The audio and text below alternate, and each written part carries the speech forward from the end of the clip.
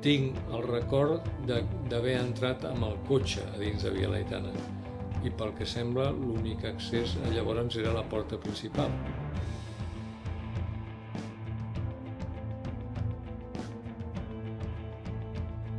La comissaria de Via Laietana era un lloc que tothom temia i era un lloc que sabíem que passaven coses horroroses. Xop de llàgrimes, que dic jo, de gent que s'ho va passar molt malament.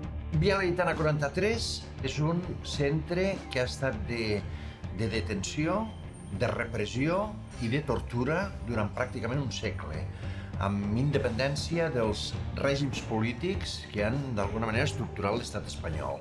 Aquí van passar centenars de persones i centenars de persones que van ser torturades i maltractades en base a la seva manera de pensar o altres circumstàncies, diguem.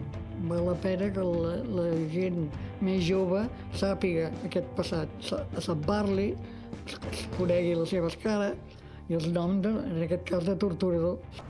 Ens agrada tapar les coses, amagar-les, guardar-les, no parlar. Doncs ni ha d'estar tapat ni ha d'estar oblidat. Nosaltres seguirem aquí, perquè no volem que s'oblidi què va representar la repressió política i les tortures a aquest edifici.